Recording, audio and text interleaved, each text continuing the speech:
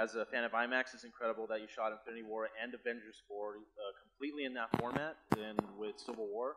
But how come with no changing aspect ratios, the IMAX format did not make it to Blu-ray? Did not make the Blu-ray? Yeah.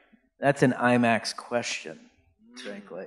They have agency over that format, and it's complicated. It's about the best answer I can give you. But we spent a long time trying to make that happen. Doesn't mean that you won't see it in after theatrical at some point in IMAX format.